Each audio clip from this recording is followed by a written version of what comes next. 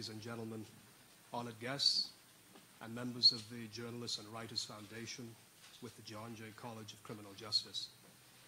I mark this a privilege and an honor, and thank the organizers for this opportunity to participate in this discussion on building a new momentum towards the 2030 deadline for the SDGs, under the general theme, Transforming Our World.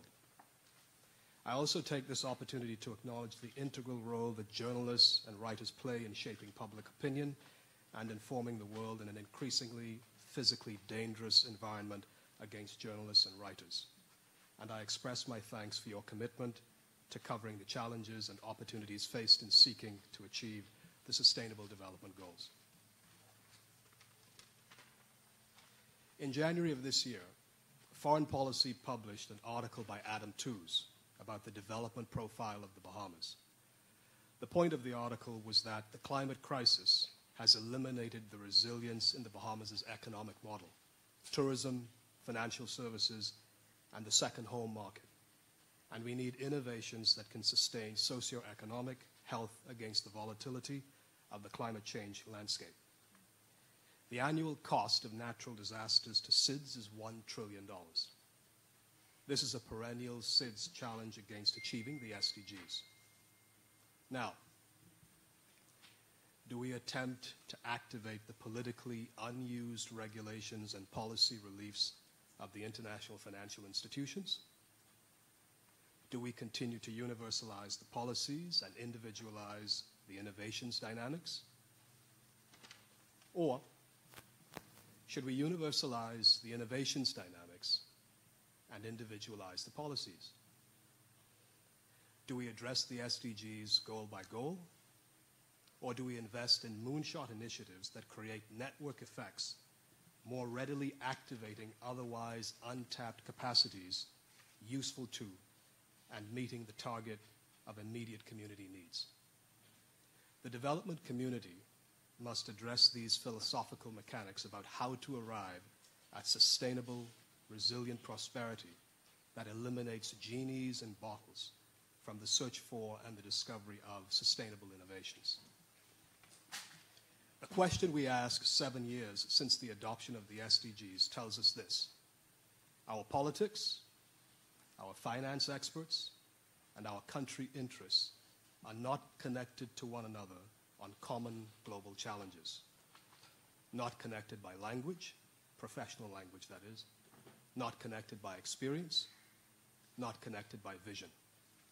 Small island developing states are consumed by managing governance and lack implementation capacity. International financial institutions have nothing to lose that would incentivize commitment to reform, and multilateral agencies lack scale. The Bahamas has made a pivot from this vacuum.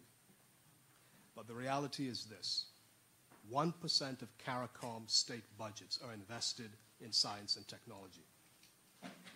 The global north produces 60% of scientific literature, and 10 countries, not including the Bahamas, have absorbed 65% of World Bank loans. The government is now investing in understanding the science and technology needed to benefit from the untapped ocean value in the archipelago. The government has recently created a carbon market registry and will next offer a $500 million bond against seagrass sequestration capacity in the country's 100,000 square miles of blue economy potential. Now, not long ago, I was waiting in a line for a diplomat of more than 4 decades of accomplishment to sign my copy of his book. He asked one of my CARICOM colleagues, who was at the front of the book signing line, how does such a small country win a Nobel Prize? In that moment, I realized that a country with a $500 billion GDP only wanted a Nobel Prize and hasn't gotten one. And the country, small as it was, with a Nobel Prize, cannot get a $500 billion GDP. We have each been winning alone and we have each been structurally failing alone in the deficiencies of our resilience models. In one instance, I became aware of a small state that received development assistance on 40 projects. I recall the professional admiring the young geniuses whom he said worked in his office. He said they were all geniuses. But he said, Stan, every single project of the 40 we got funding for have failed. We simply don't have the capacity to deliver the projects. Here's an essential question a SIDS expert asked a donor country partner. This happened in a room like this, in a formal setting, with a microphone. Are SIDS states equipped for partnership engagement? And the reply by the professional was, country assistance is likely needed at earlier phases of initiatives. And this was beautifully diplomatic to say that too often the proposals for the initiatives come to us under-conceptualized, and they will fail. Multilateralism has overemphasized bilateral solutions built on funding ourselves out of challenges.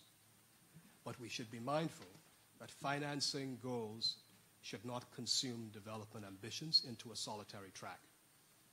Funding is not the end of the development initiative. It is preparation for at least 7 critical processes after first effectively, thoroughly conceptualizing the initiative. And how we sustain viable need is in fact a task beyond project management, and we will develop that. We have unfortunately under-conceptualized the network benefits of framework thinking for the maximization of delivery outcomes. The proposition here for me is that we should create a sustainability resilience framework. I would like to show a diagram of a rudimentary outline of such a framework. I would like to disseminate this for consideration by the audience. At the crux of this diagram is this. In all of the discussions I've had on this subject, the question was, how do you integrate the private sector and financing into the UN framework?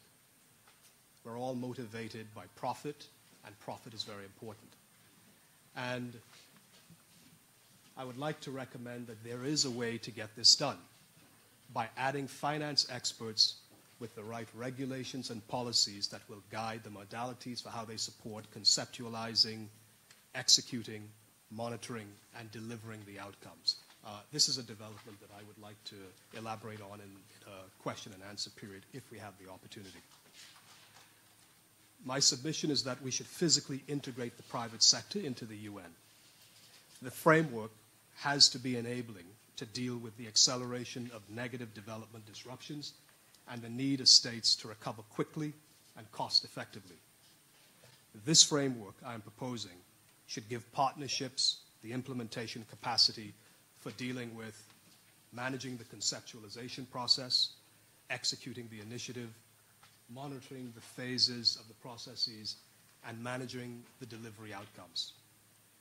This framework should also widen our capability to realize the innovation creation dynamics in individual and across initiatives. And I would stop here to say that the foreign policy article, the challenge was, what can small states do to actually genuinely, indigenously innovate to create resilience in your economic models? And my submission is that it is not to be done bilaterally or by the ingenuity of one state, but by a framework of multilateralism that has cooperation, use the resources of many states and the ideas of many states to find the innovations and the solutions for resilience of individual states. It is also that this diagram should help us to, framework should help us to realize the thematics that are essential in the viable initiatives and essential for delivery outcomes, and to realize otherwise unexplored partnerships and investment pipelines. And later, if I have the opportunity, I will tell you and elaborate on the fact that inside the United Nations, in that multilateralism, in this powerful convening space, everything we do is bilateral. And we are yet to find, until now, I think, a formula that would actually integrate states, no matter the capacity they have or the skill they have, but based on the common purpose of a systems-based thinking. Now, I have adopted these categories: thematics, innovation, creation dynamics.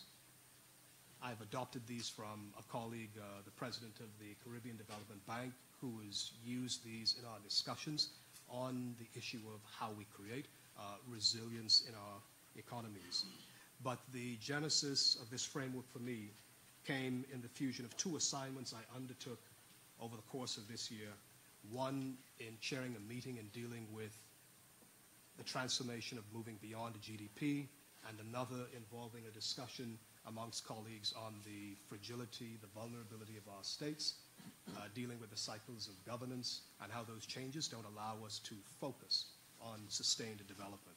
I think small states like the Bahamas can get ahead of the innovation challenge posed in the foreign policy piece with the benefit of policy tools like the Bridgetown Initiative, which addresses debt challenges by small states, and the Multidimensional Vulnerability Index, which deals with access to credit. These things being applied to a resilience framework as I have sketched it here. And I would welcome the opportunity to elaborate on it if we have the chance for question and discussion. Thank you very much.